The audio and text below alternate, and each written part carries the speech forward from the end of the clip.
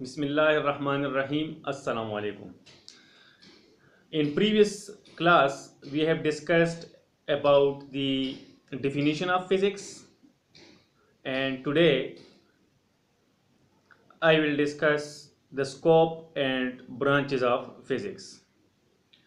Scope of physics means के uses of physics. Physics के uses कहाँ कहाँ पे हैं, कौन कौन सी जगहों पे हैं यूज होता है, तो ये हम डिस्कस करेंगे और इसके बाद ब्रांचेस ऑफ फिजिक्स डिस्कस करेंगे।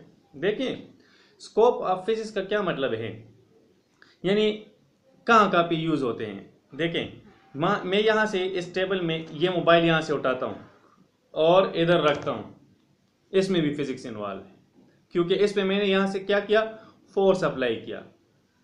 फोर्स अप्लाई किया तो इसको मैंने एक जगह से दूसरी जगह मूव किया। अब एक जगह से दूसरी जगह मूव करने में इसकी काइनेटिक एनर्जी भी इसमें आ गई है, और इसकी पोजीशन जब चेंज हुई तो इसमें पोटेंशियल एनर्जी भी आ गई, इसकी काइनेटिक एनर्जी भी है, और इस पर फोर्स भी अप्लाई हुआ है, इसमें एक्सेलरेशन भी है। तो ये सारी चीज़ें हैं, ये जो जितने भी पैरामीटर्स मैंने डिस्कस किए, ये सारे फिजिक्स के पैरामीटर हैं, फिजिकल क्वांटिटीज़ हैं। इट मीन्स कि यहाँ पे इसमें फिजिक्स इन्वॉल्व है। इस जगह पे मैं इस टेबल पे फोर्स अप्लाई करता हूँ, तो ये टेबल एज ए रिजल्ट क्या करेगा, मूव करेगा। According to Newton second law of motion, a body of mass m, if a force is exerted on it, then it moves and acceleration is produced in it which is directly proportional to the force and inversely proportional to the mass of the body। तो यहाँ पे इसमें क्या है, सारे physical parameters है, सो uses of physics है।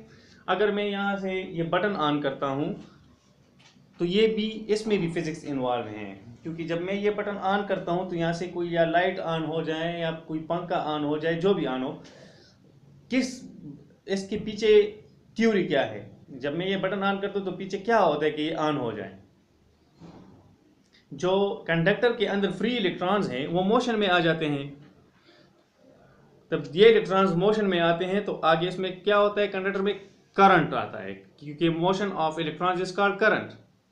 तो करंट, वोल्टेजेस, ये सारे क्या हैं, ये फिजिक्स के इलेक्ट्रॉनिक्स ब्रांचेस में इन्वॉल्व है। अगर मैं लाइट को स्टडी करता हूं, ये भी फिजिक्स है। तो ऐसी जगह नहीं है कि जहां पे फिजिक्स ना हो, यानी एक छोटे से छोटे जर्रे की स्टडी से लेकर इलेक्ट्रॉन, प्रोटॉन, न्यूट्रॉन की स्टडी से लेकर गैलेक्सीज और माउंटेन्स तक जो है इसके यूजेस हैं। जहाज जब लैंडिंग करता है और टेक ऑफ करता है, उसमें भी फिजिक्स इन्वॉल्व है। क्लियर? सो फिजिक्स के ब्रांचेस में भी, जब हम अभी फिजिक्स के ब्रांचेस डिस्कस करेंगे, हर ब्रांच में भी आपको फिजिक्स के स्कोप का पता चल जाएगा कि फिजिक्स के यूजेस कहाँ कहाँ पे हैं। ठीक? For example, the two main branches of physics are classical mechanics and quantum, or sorry, the two main branches are classical physics and modern physics। तो classical physics में क्या है, क्लासिकल फिजिक्स में हम क्या डिस्कस करते हैं, न्यूटोनियंस लॉ को डिस्कस करते हैं, जो न्यूटन्स लॉज हैं वो डिस्कस करते हैं कि under the action of several forces एक बॉडी में क्या क्या चेंजेस आती है, किस तरह के वो उसमें।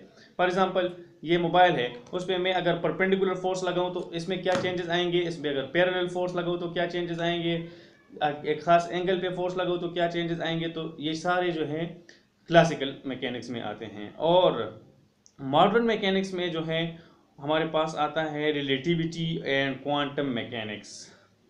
तो theory of relativity and quantum mechanics, theory of relativity किसने पेश की थी, आइंस्टाइन ने जो थ्योरी पेश की थी उसमें ये बात है कि मास और एनर्जी इंटर कन्वर्टेबल है, जो कल हमने डिस्कस किया था।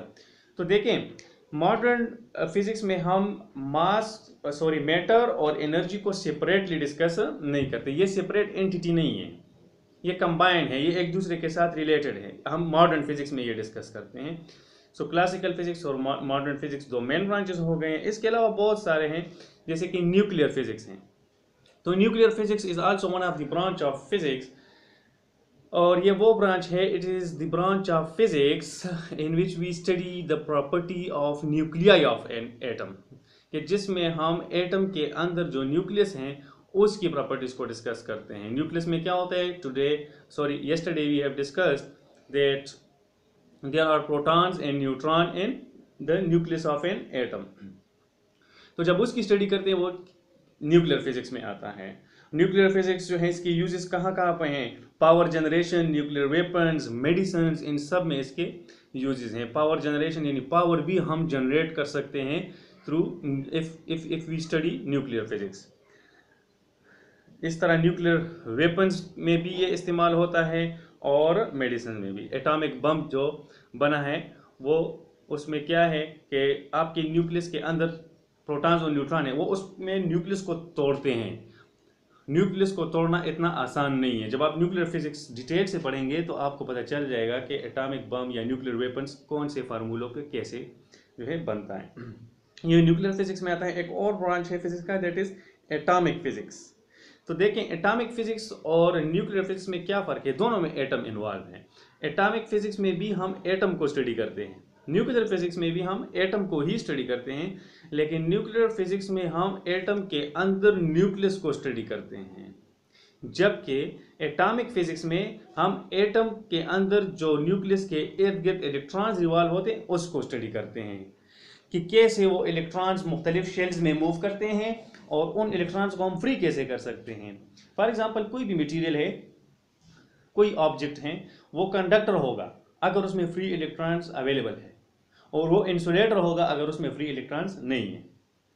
और एक मटेरियल है वो इंसुलेटर होगा नॉर्मल हालत में, लेकिन अगर हम उसको टेम्परेचर प्रोवाइड करें तो उसमें से इलेक्ट्रॉन्स क्या होते हैं, वैलेंस शेल से कंडक्शन शेल में चले जाते हैं, यानी इलेक्ट्रॉन्स फ्री हो जाते हैं, जिसकी वजह से वो एज ए कंडक्टर बिहेव करता है फिर, जबकि नॉर्मल हालत में वो इंसुलेटर होता है। इसको बाद में डिटेल में सेमीकंडक्टर्स और इंसुलेटर्स में डिस्कस करेंगे। So this was atomic physics.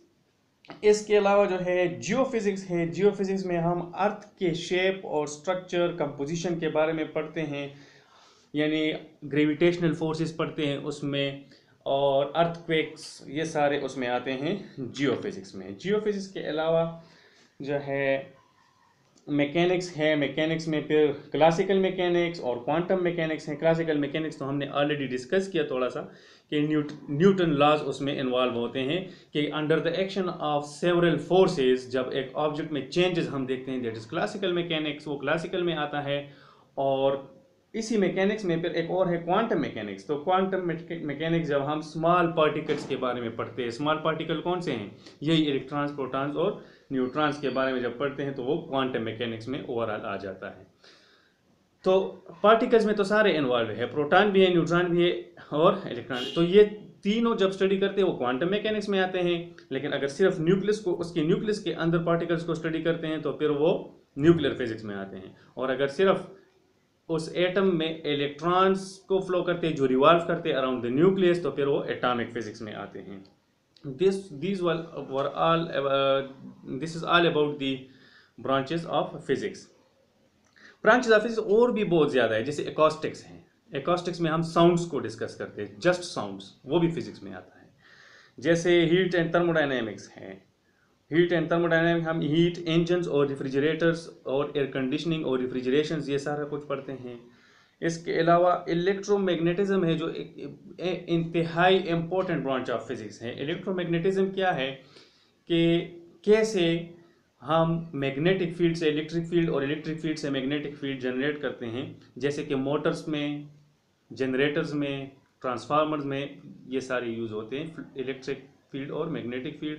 और मैग्नेटिक फील्ड से कैसे इलेक्ट्रिक फील्ड, यानी मैग्नेटिक लाइंस ऑफ फोर्सेस हैं, फ्लक्सेस हैं, उससे कैसे हम ईएमएफ जनरेट करते हैं, वोल्टेज जनरेट करते हैं। तो जो ऑलरेडी 10th में आप पढ़ भी चुके हो और सेकेंड ईयर में दोबारा भी इलेक्ट्रोमैग्नेटिज्म पे दोबारा टॉपिक्स आएंगे, उसमें हम और डिटेल से इसको डिस्कस करेंगे। So this was all about the scope and branches of physics. C you in next lecture.